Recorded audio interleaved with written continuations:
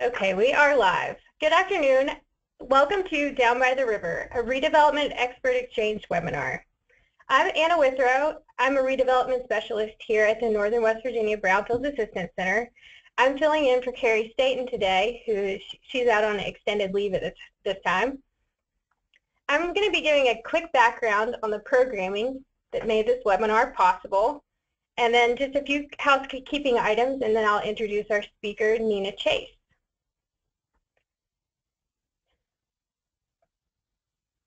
This webinar is part of the Northern West Virginia Brownfields Assistance Center's program, the Redevelopment Expert Exchange. The purpose of the program is to provide a platform for project experts throughout the region to share success stories, tips, and advice that can be used for managing similar projects. The exchanges that are and have been part of a peer-to-peer format where folks interested in learning about a particular topic will visit a site, they'll attend a custom workshop of sorts, and they'll consult with project experts. Also part of the program is this monthly webinar series where experts like Nina will present project best practices related to their topics. If you have ideas or if you'd like to request a face-to-face expert exchange or to suggest a topic for one of these webinars, visit the West Virginia Redevelopment Collaborative website to do so. For upcoming webinars, it looks like we have on December 8th at 3 p.m. Pat Ford with the Business Development Corporation of the Northern Panhandle will be presenting Deal Making for Deal Junkies. So stay tuned for more details about that. Just a couple more items to help you navigate the webinar today. Everyone except for myself and Nina is in mute mode to limit any sort of interference. So if you have questions, you'll see in the webinar control panel that there's a drop-down menu where you can enter questions at any time. This webinar, like the others in the series, is also being recorded. So if you missed something or if you'd like to share the content with a colleague, you may access the recording on the WVRC website at a later time. So finally, let me introduce to you Nina Chase, who will be presenting Down by the River. Nina is the Senior Project Manager at River Life in Pittsburgh. As a nonprofit advocacy organization, River Life has worked over the past 2 decades to transform Pittsburgh's riverfronts from industrial working waterfronts to thriving mixed-use communities. Nina is a recent addition to the River Life team. Formerly trained as a landscape architect, Nina previously worked as a landscape architect and urban designer at Sasaki and Associates in Boston. Nina's experience includes planning and building in public spaces and cities. Nina is a native of Morgantown and graduated with degrees in landscape architecture from both Harvard's Graduate School of Design and West Virginia University. And I had the pleasure of working with Nina this fall as she and her colleague Jay Sekernick did 4 workshops throughout West Virginia where they shared their model for riverfront development in various cities, and I think we'll hear more about that today. So let me switch the screen, bear with me here.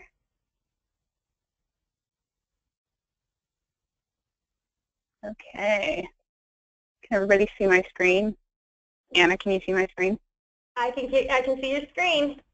Okay, perfect. We're in business. All right, let me just rearrange this real quick.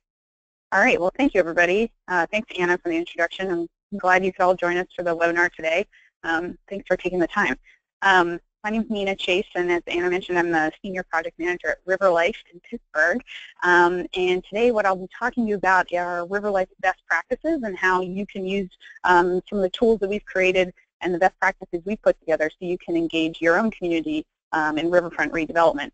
And as Anna briefly touched on, this year, River Life, we've received a grant from the Benedum Foundation to distribute River Life's best practices and resources to other communities outside of Pittsburgh in the Ohio and Mon River Valley. So my colleagues and I have been working with the Northern West Virginia Brownfields Assistance Center and the Mon Valley Rivertown program here in Pennsylvania to distribute these resources. And today Anna had invited me to present this work to you all. So thanks to Anna for making this happen.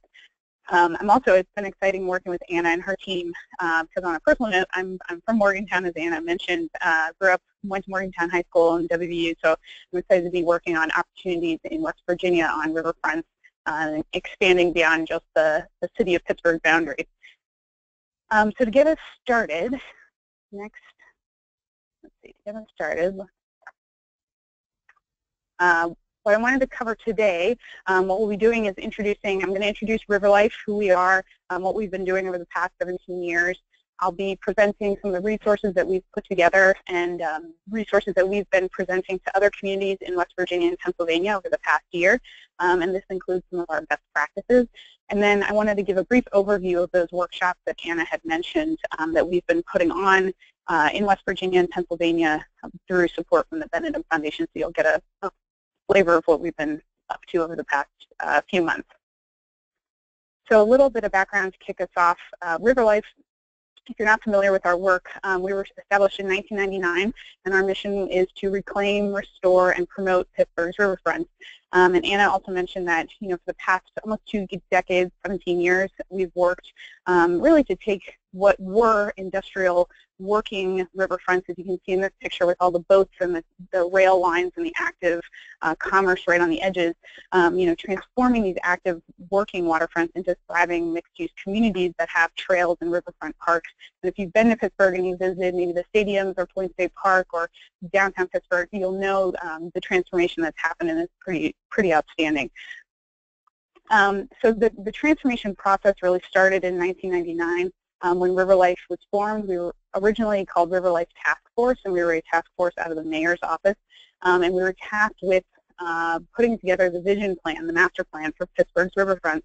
And it started with over 100 and maybe 200 public meetings. You can see a couple of the meetings here, community activation and engagement, site visits, tours, riverboat tours, understanding what the riverfronts were and really what they could be in the future. And Riverlife was working with the city and a number of other organizations in the city to put this riverfront master plan together, and Riverlife spearheaded that as Riverlife Task Force.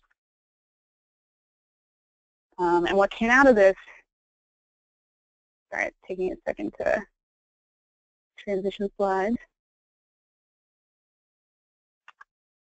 So what came out of this exercise was the vision plan for Pittsburgh's riverfront. And you can see this image here looking towards the point of Pittsburgh down the Ohio River and then splitting to the Mon and the Allegheny. This was a vision for a 13-mile loop that included most of downtown Pittsburgh. And the next slide here you'll see that 13-mile loop, which really, we use a couple bridges as our endpoints. So the West End Bridge over on the left-hand side of the slide, the 31st Street Bridge on the top of the slide along the Allegheny River, and then the Hot Metal Bridge down on the Mon River down by the south side.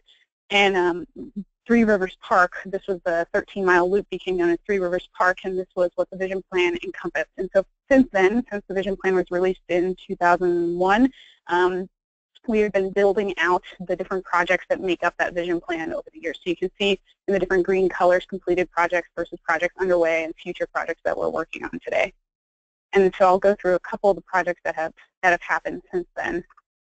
And in addition to the vision plan, not only was it just about visioning for what the future parks could be, but really understanding what the return on investment could be, and what now we have as kind of the after numbers for the economic investment in the riverfront. So we've invested almost $130 million in Three Rivers Park since 1999, and that has catalyzed $2.6 billion in riverfront development. And that's also led to $4.1 billion in total riverfront and adjacent development. So that's development that happens outside right along the riverfront, but also in downtown Pittsburgh.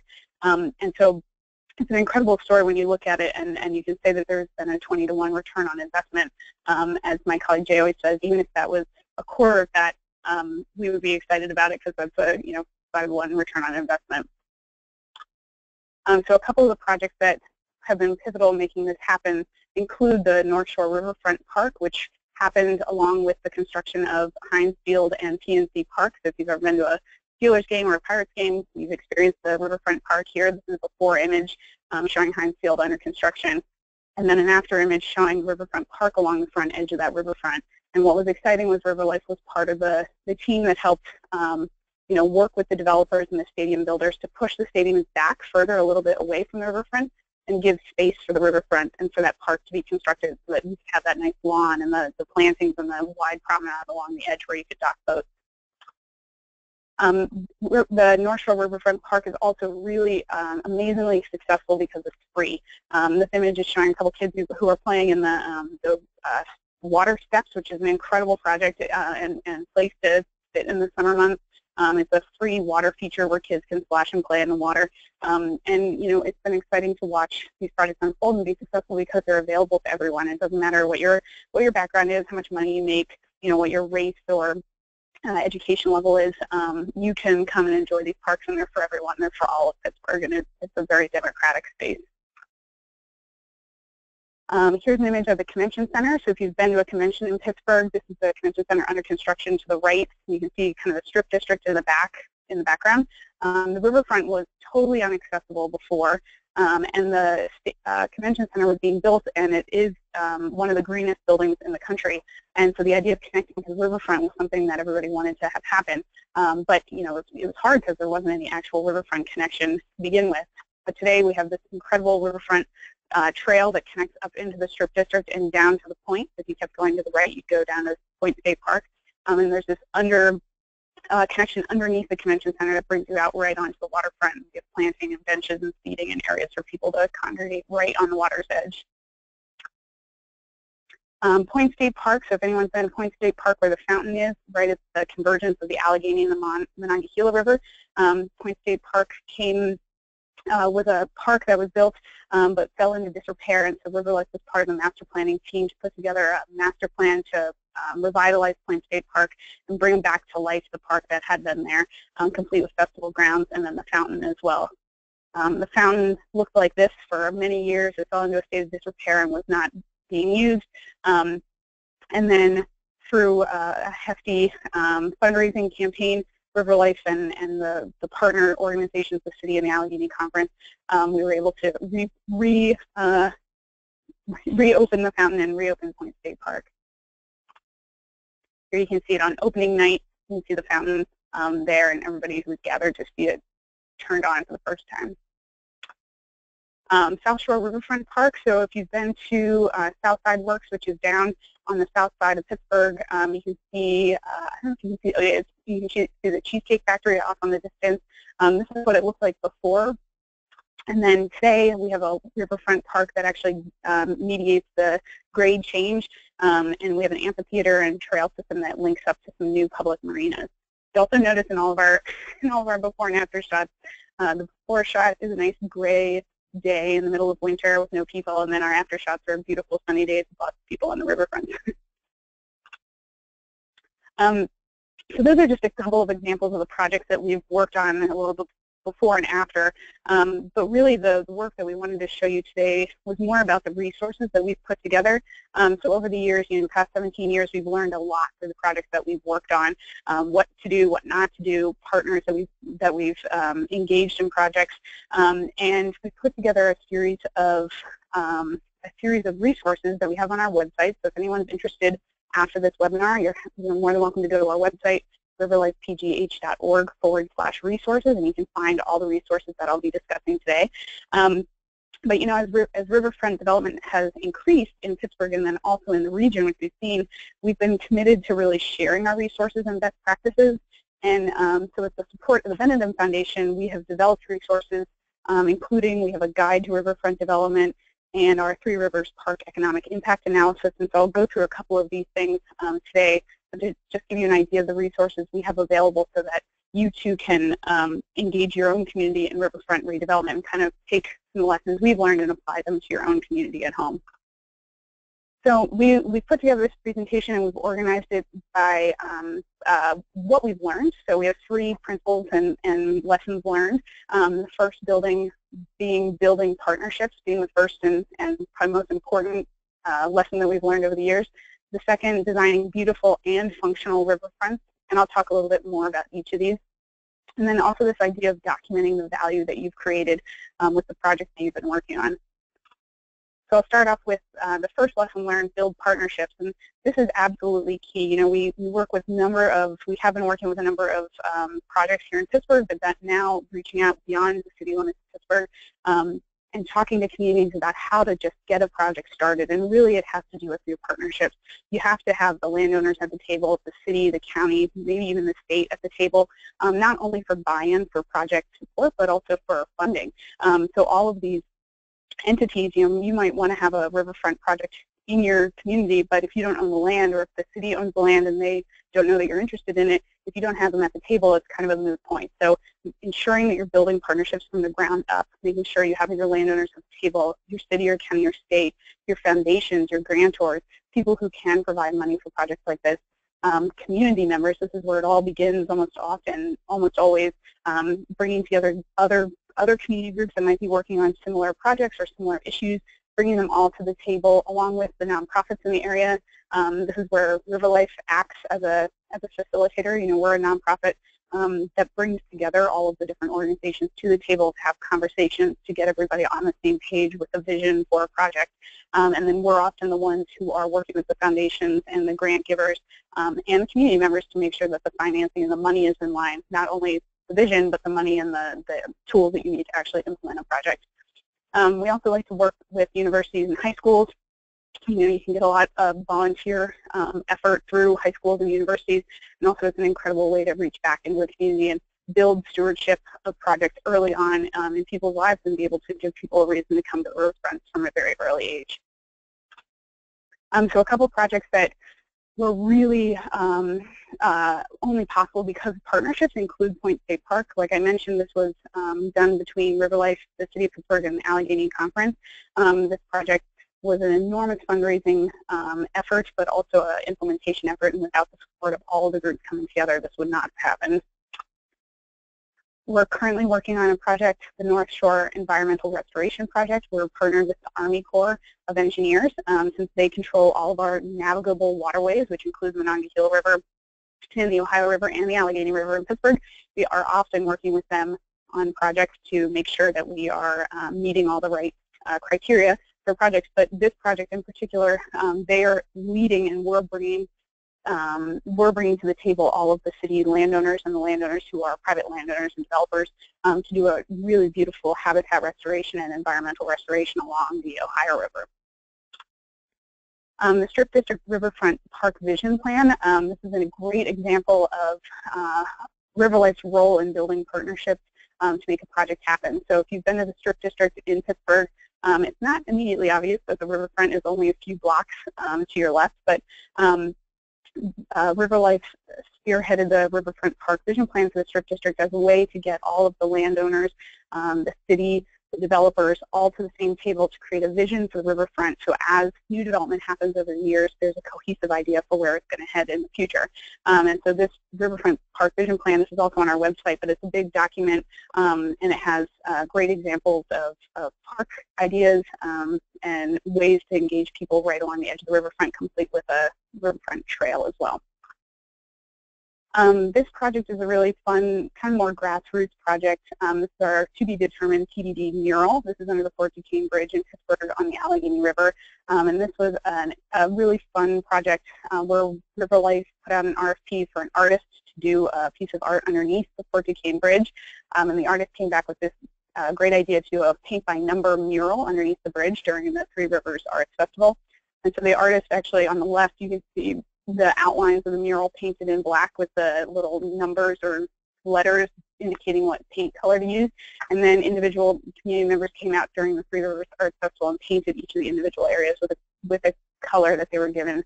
But this was a great example of partnerships at a very simple level, just getting community members together to paint a mural. And this has been a great project, one as an example of partnerships, but also of a mural that helped really revitalize a section of the riverfront that had fallen into disrepair. There was graffiti, there were people like inhabiting and living underneath the bridge, but now since the mural's been up, there's been no graffiti whatsoever. It's been up for almost 2 years, so it's a really nice example for us to point to say, hey, when you get people to commit to something and give them a reason to come down and build stewardship around an art piece, it'll actually last and stand the test of time. So the second lesson that we've learned is, and we want to report back to everyone, is this idea of designing beautiful and functional riverfronts. So not only do we want to have spaces that are gorgeous, they're clean, they're well maintained, they're full of lively plants and people and activities, but we also want them to function for multiple uses and multiple reasons. So this idea of designing multifunctional riverfronts. We want to use high quality materials, and we also want to integrate habitat. We also want to think about stormwater, how you can weave in green infrastructure as a way to help reduce stormwater runoff into riverfronts. We also often talk about the idea that the riverfronts are the front door of a project instead of just the back side of a project. We're often working with developers and landowners to kind of reframe their thinking around what the riverfront edge of their building can be, and this idea of connecting riverfronts back to the neighborhood. So not only is it about the parallel connections with trails along the riverfronts, but also the perpendicular connections from the neighborhoods themselves back into the neighborhood, or back to the riverfront. So thinking of limiting obstacles to the riverfronts and making sure that, one, it's beautiful, but it's also functioning so that people can get to the riverfronts. You can use the trails. They're wide enough for, not only pedestrians, but bicyclists, cyclists, people with strollers, ADA accessibility, all of the elements of a riverfront that make it functional for everybody. And so a lot of this thinking is in our Guide to Riverfront Development book. So this is online. It's an incredible resource. It's dense, and it's a great read if you are starting a riverfront project and you're talking to a developer or a landowner and you want to have language to use about trail widths or design standards for lighting and benches and stormwater. All of these ideas about perpendicular connections and parallel connections. This guide can help steer that conversation and give you some really good precedents to use for your own communities. So a couple pages from that, you can see on the left there are the principles for riverfront development. These can help steer the conversation or the direction for a riverfront project of your own. Then on the right, you can see a couple of the graphics that are showing, examples of typical sections of riverfronts when you're wanting to create more habitat and create a more ecologically healthy riverfront edge. So the third lesson we've learned is this idea of documenting the value that you have created. Throughout this presentation, I've shown you a couple before and after images. This type of storytelling and narrative is very powerful. So as you're developing your own projects, if you're in a before stage right now, make sure you're taking pictures.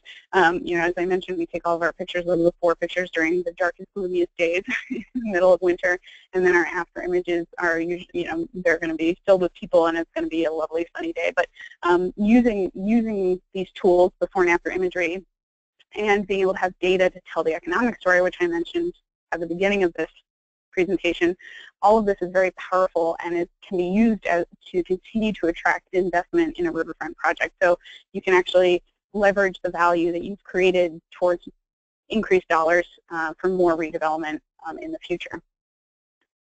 And so our economic story, all of the data that we collected for us to be able to say that that the city and landowners have invested $130 million in riverfronts, and that we've seen the 20-to-1 return on investment. This comes from our Three Rivers Park economic impact analysis. This was done in 2015. And what this document, which is also on our website, this document was pulled together all the information about property value increase and investment along riverfronts and how that's transformed the riverfronts in Pittsburgh, and what you can do with public space and how that public space can see a return on investment. So the document starts with a series of precedents across the country of public spaces, how much they cost, and then the amount of development that those public spaces actually catalyze, and again, seeing that return on investment ratio and the property value increase so that you can have a strong argument when you're saying, yes, we invested X number of dollars here, and we've actually seen X number of dollars returned, creates a provocative argument for investment in public space. So not only do we look at precedents across the country, but then we zoomed in on Pittsburgh specifically and looked at property value change over a 10-year span of time, and saw that actually in the riverfront zone of influence, which is the area in white on this slide, there was a 60% increase in property value. And in the outside the riverfront zone of influence area in gray, there was a 32% increase, which is still great, but we were able to say that there was a twice as much property value increase in the riverfront zone.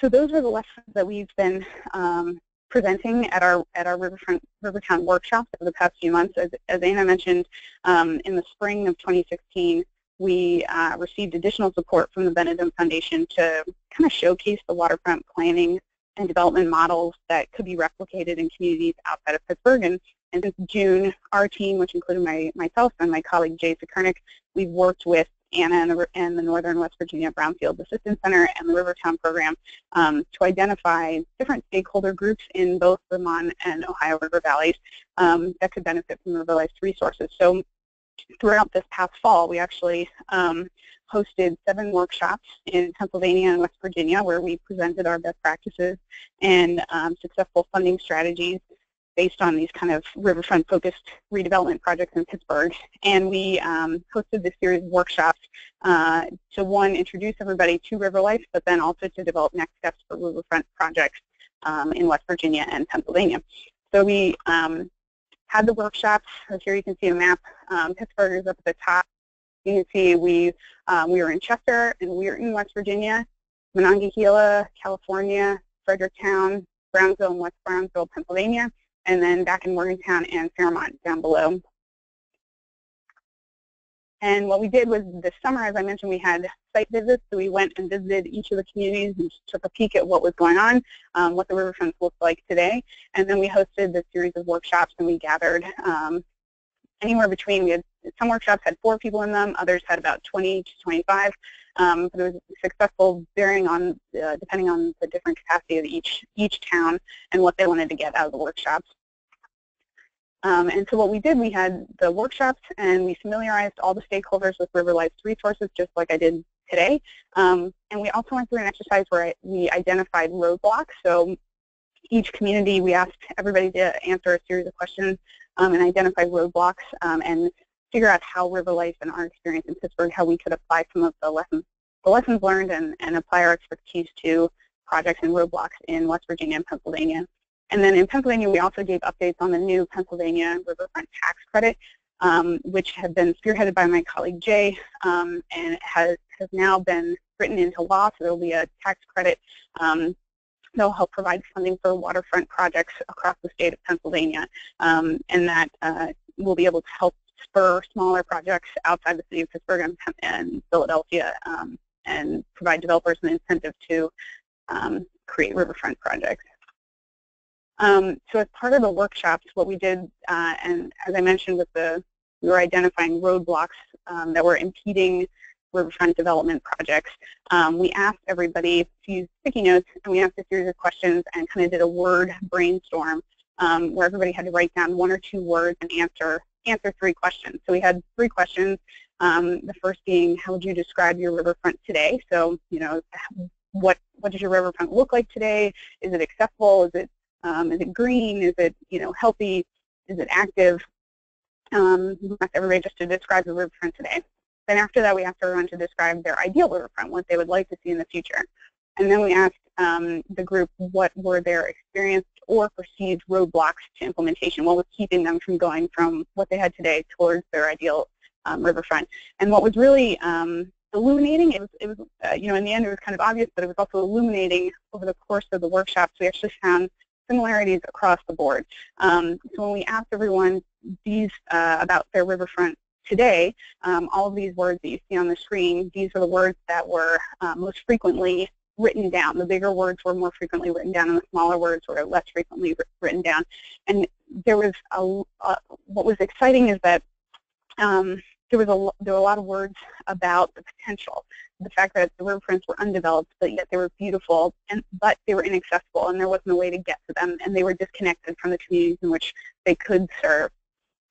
And then these are all the words that everybody wrote down about their ideal riverfront. And you can see the word access really pops out. The idea that ideally a riverfront would be accessible, that it would be connected to a community, that it would be friendly, that it would be a destination where people would go and there'd be recreation or entertainment and trails and restaurants and docks. So these are all the things that everybody wanted to see in it, and it was pretty consistent in all of the communities that we were working in.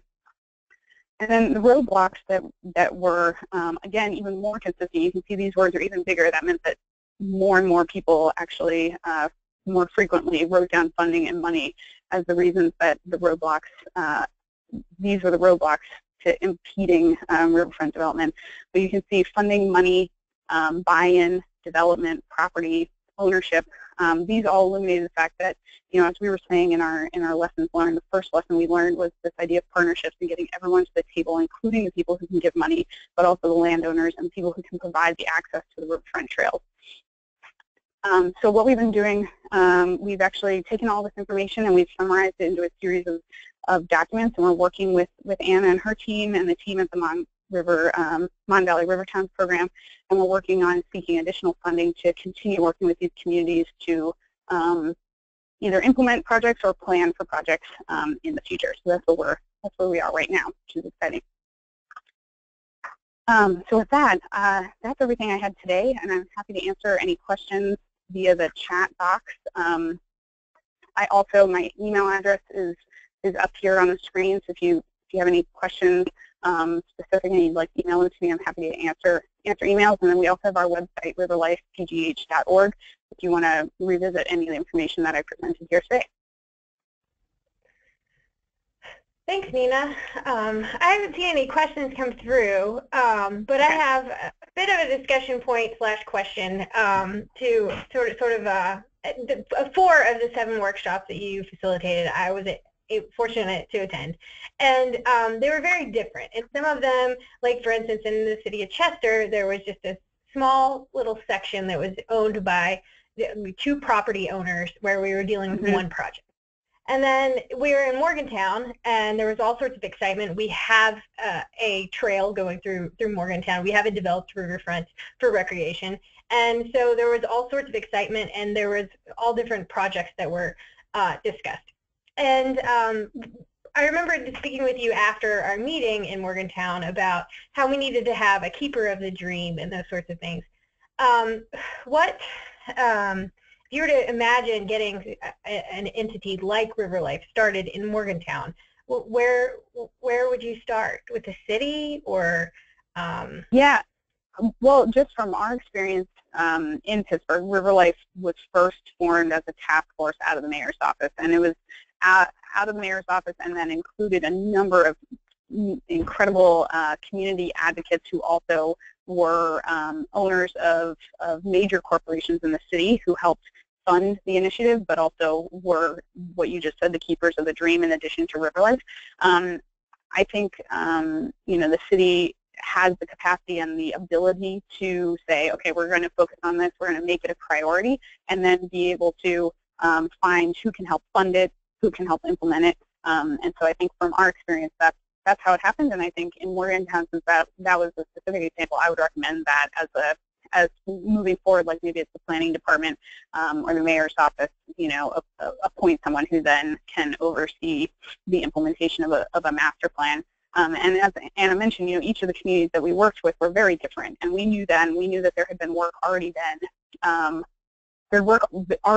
in many of these communities.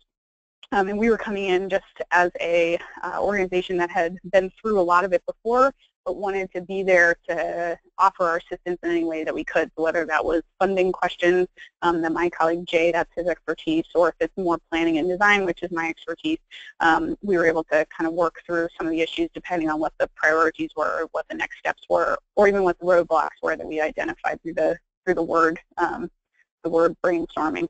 And I think it was exciting for me to personally just to see the breadth of project types and community organizations that already exist that are there to help make riverfront development everywhere possible. But I think in Morgantown, that was a unique scenario where there were so many different projects that were going on.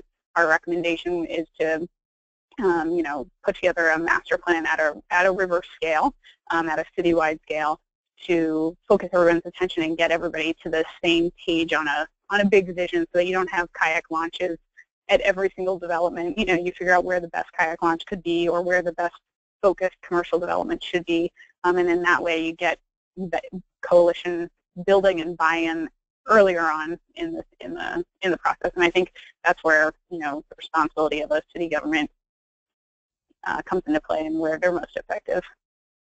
Okay. Okay, that makes sense. And so would you see the master plan being created before the organization to carry it out, or would the organization be formed or take on the project? And I think the organization could take it on. I think the city government could say, we want to make this a priority. They create somebody either in the planning department or create a new position or a new department or a new organization or a task force. And then Riverlight spun off as a nonprofit because there was the need to oversee the implementation of lots of construction projects and the planning and the vision, and so then it became its own right. nonprofit. Okay, that makes sense. That makes sense. Okay. Do we have any other questions? Anyone? Okay. Thank you, Nina, and thanks everyone for joining us. Well, it looks like we did have a question come through. Oh, great. It says, have you successfully dealt with conflicts between recreational and commercial marine port uses? And port. So in Pittsburgh, there's definitely a separation of the two, and I think that's been a big part of our vision plan, was identifying where best different activities would occur, and so that you wouldn't have that overlap. But if it's in a smaller area and there's obviously the need for both, I think the best way to go about that is getting, if it hasn't already happened, getting everybody to the table to discuss, either if it's like a timing of use throughout the year or even down to the week. But you being that facilitator to ensure that everybody is talking to each other and that it's not just, because often, you're getting everybody to communicate with one another and come to it's a negotiation strategy. So it's a lot about negotiating different desires and coming to a compromise that benefits everybody. But if you have an organization that can act as that mediator, then you can come to a common vision of what to do moving forward. Right. Okay. That makes sense. That's a really tricky one. It is tricky, and it has a lot to do with the individual nature of people, and then also the properties that you have. But I think the key is just this is where government, this is their role as playing the mediator and helping facilitate these conversations, or if it's a nonprofit that can help facilitate these conversations, getting all the expectations out there and then navigating how you can make it happen.